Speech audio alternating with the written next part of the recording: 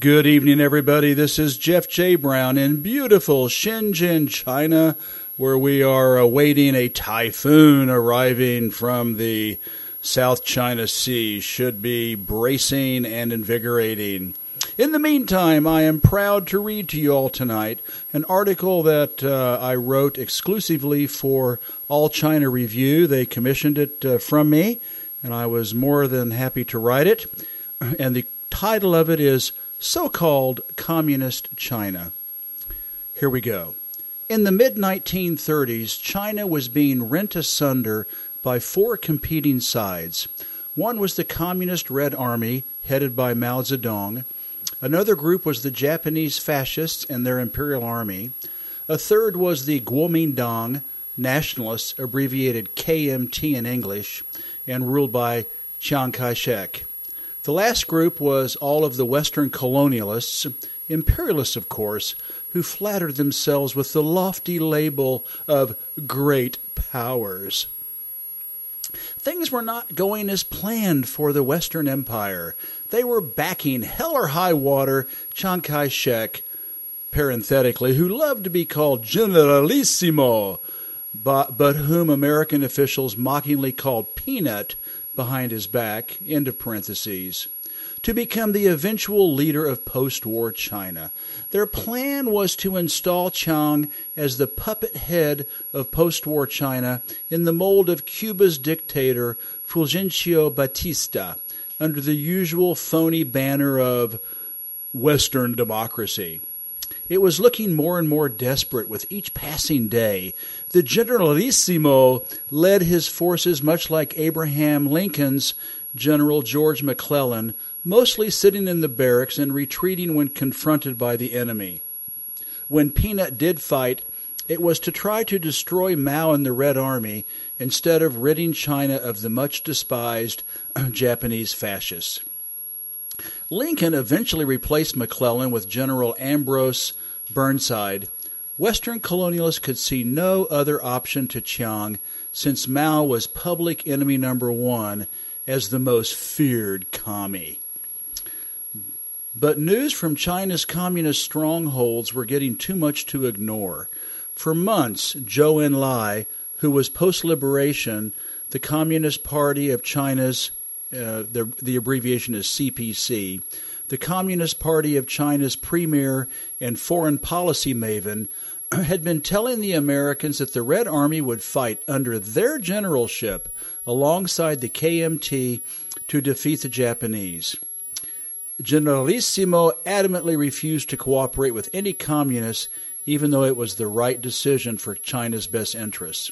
Furthermore, the Reds were winning the war against both the Japanese and Chiang's listless gang, while reports of happy, healthy, productive, and motivated communist citizens were turning into a barrage.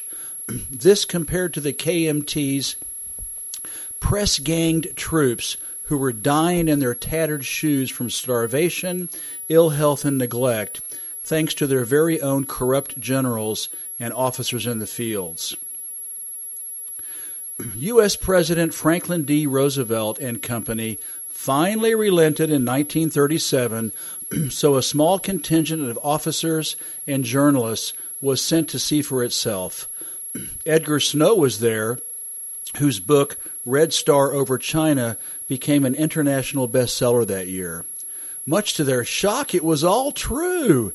Everywhere the communists took control, opium addiction, gambling, organized crime, prostitution, feet binding, child slavery, homelessness, illiteracy, and starvation were eradicated. Red Army soldiers and citizens were smiling, industrious, positive, well-fed, and committed to the cause. It was clearly not propaganda and all manifestly real. From that point on, the Americans privately understood that their very corrupt, dissipated Generalissimo and his KMT did not stand a chance against Mao and his formidable Reds.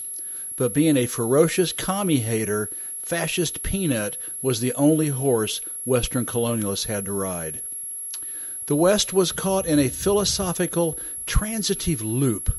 Mao and the Reds are communist. Communism is evil, therefore everything that Mao and the Reds do must be bad. And that was the rub, this massive cognitive dissonance. They're communists, so how can it be working so well for them? Unable to come to terms with their blind ideology, FDR, Washington, and the popular press simply could not bring themselves to say, quote, communists, end of quote. So Mao and company were dubbed, quote, the so-called communists, end of quote. Joseph Stalin helped shape this legerdemain of the tongue by telling wartime British Prime Minister Winston Churchill and Roosevelt that the Chinese were radishes, red on the outside but white below the surface, not real communists. Thus, the square peg of CPC reality was crammed into the round hole of Western denial. At least the Occidental imperialists got one thing right. Not only did the CPC sweep Japan and the Western colonialists out of New China, but it chased the KMT all the way to Taiwan. This same kind of rigid anti-communist ideology is still going strong in the West as it tries, mostly badly and incorrectly, to understand the Chinese people's socio-cultural evolution and Baba Beijing's, my name for the leadership, Baba Beijing's politico-economic management of the country. To Western mass media, politicians, movers and shakers, China is still so-called communist. It must be capitalist to be doing so well, right? Just as FDR and his generation were blinded by propaganda, today's Eurangloland and much of the rest of the world are still brainwashed. Evidence is beating Westerners over the head if they could just take their zealous blinkers off. Let's start with China's National People's Constitution and Deng Xiaoping. Anti-communists love to fawn over Deng like he was some kind of crusading capitalist guru. Yet it was he who presided over the most recent rewriting of the National Constitution in 1982. China's constitution is a powerful rebuke of capitalism and everything the West stands for. The Chinese constitution proudly splashes the term communism or communist 15 times, socialism and socialist a whopping 123 times.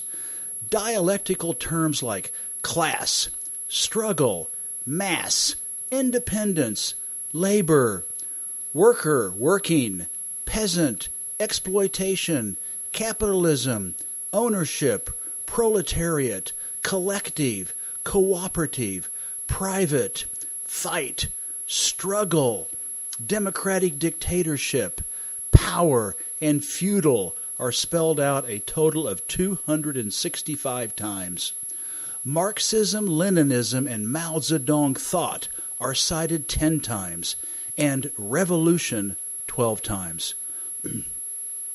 Big government central planning vocabulary such as safeguard, protect, lead, reform, rural, urban, production, plan, economy, system, administration, rules, regulations, institution, enterprise, science, technology, modern, organization, manage, progress, agriculture, farm, land, industry, resources, education, central, and develop get cited a mind-boggling 703 times.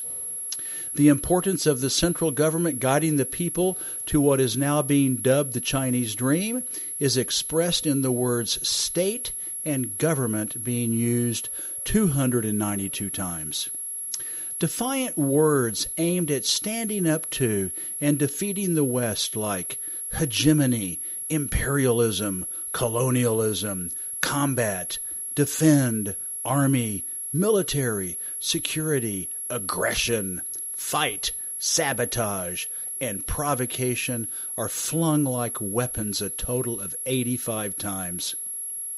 Any doubts about who is the beneficiary of China's constitution are dispelled by the word public being used 143 times and people a mind-blowing 392 times. Western elitism be damned.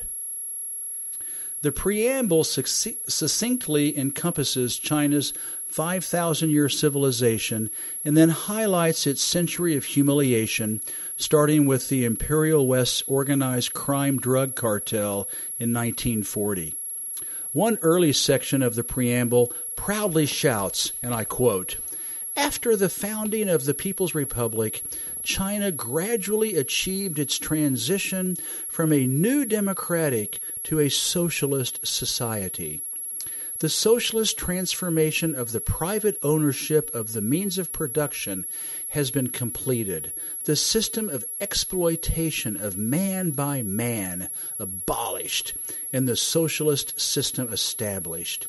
The people's democratic dictatorship, led by the working class and based on the alliance of workers and peasants, which is in essence the dictatorship of the proletariat, has been consolidated and developed. The Chinese people and the Chinese People's Liberation Army have defeated imperialist and hegemonist aggression, sabotage, and armed provocations, and have thereby safeguarded China's national independence and security and strengthened its national defense." End of quote from the preamble. The preamble later closes with this giant martial art kick to the West's collective face. China consistently opposes imperialism, hegemony, and colonialism, works to strengthen unity with the people of other countries, supports the oppressed nations and the developing countries in their just struggle to win and preserve national independence and develop their national economies, and strives to safeguard world peace and promote the cause of human progress. End of preamble. Has it sunk in yet? Care to read the CPC's Constitution? Together, it and the People's Constitution are the backbone, the bedrock of Chinese governance and society, and Baba Beijing's ceaseless pursuit to maintain the heavenly mandate. Property market bubbles? What property? Private property for sure, but it's not real property. All real estate is 100% owned by the people of China. There is not 1 square meter of private land in the People's Republic. You can pay for up to a 70-year usage lease on a piece of land and develop it, but no one can buy the dirt. Private enterprise? It is thriving for sure, but is heavily concentrated in small and medium-sized enterprises, abbreviated SMEs, that complement and do not seriously compete with the state sectors of the economy. The private sector is especially the many millions of mom-and-pop and solo businesses that blanket the country. Free markets? There is not 1 private bank in China. They are all people-powered. The world's largest bank, Industrial and Commercial Bank of China, abbreviated ICBC, is state-owned, of course, as well as 3 other global top 10 banks. Number 1, ICBC. Number 5, China Construction Bank, abbreviated CCB. Number 9, Bank of China, abbreviated BOC. And number 10, Agricultural Bank of China, abbreviated ABC. Ditto all insurance companies, the Shanghai and Shenzhen stock and precious metals markets. Same goes for all major media outlets, especially television, radio, and print media, although everyone has heard about Beijing being the new Hollywood of the East, which is mostly private sector. Unfettered capitalism? Get out of here! Almost all major economic sectors in China are dominated by state-owned enterprises, all abbreviated SOEs. Everything from airlines, avionics, to aerospace, to chemical industries, from construction to maritime shipping to mining, from nuclear energy to petroleum to railways, From steel to telecommunications to utilities, over 100 key sectors have a huge people-powered footprint. Many are some of the world's biggest corporations. Not only that, but they are, like the aforementioned state banks, very profitable and well-run, contrary to relentless Western propaganda. Privatization? You have to look beyond the deceptive headlines. Baba Beijing caps the sale of SOE stock to the public at 30%. Furthermore, there are strict controls on making sure someone doesn't try to control what's offered. The ownership of the shares has to be spread out. Most of these stocks are owned by Chinese citizens, called A shares, but some are on offer to foreigners, called B shares. Interestingly, more and more Chinese companies, including SOEs, are doing IPOs, initial public offerings, in Western stock markets as part of their 30%. Reforms? Ha ha ha. The joke's on you. Baba Beijing will never sell off the people's SOEs. It knows that the citizens' social harmony and economic stability are rooted in its ability to macro-manage and long-term, their 5-year, long-term plan the country's direction via the 100% ownership of all the real estate, Marxism's controlling the means of production, as well as the key industries and sectors. The CPC will continue to create wealth under the rubric of socialism with Chinese characteristics by borrowing some capitalist trappings, but it is only transitional. Deng Xiaoping said it many times, and it continues going unheard in the West, that the goal is to follow the Marxist economic path to a wealthy communist society. But that's not fair, you say. The playing field is not level. Well, too bad, Western capitalists. China's socioeconomic and geopolitical advances since 1949 can be directly attributed to its anti-imperial communist system of governance.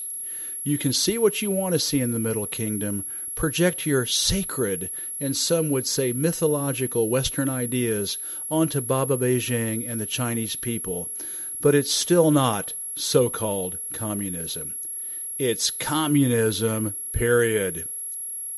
Shh, listen carefully, and you can hear the spirit of Deng Xiaoping whispering it in your ear. Goodbye.